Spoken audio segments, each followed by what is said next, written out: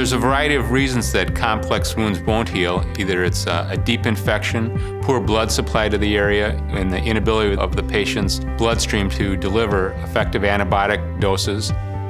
Any wound that has been present for more than 4 weeks or not shown significant improvement is a candidate for evaluation for hyperbaric oxygen therapy.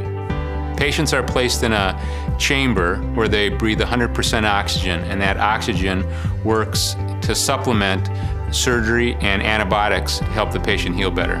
Patients on average undergo 20 to 40 treatments, and it's done on an outpatient basis. Every month, specialists in infectious disease, internal medicine, podiatry, and surgery provide assessment for our ProHealth Care patients. I'm pleased to be a part of this process to provide hyperbaric oxygen therapy and comprehensive care for complicated wound patients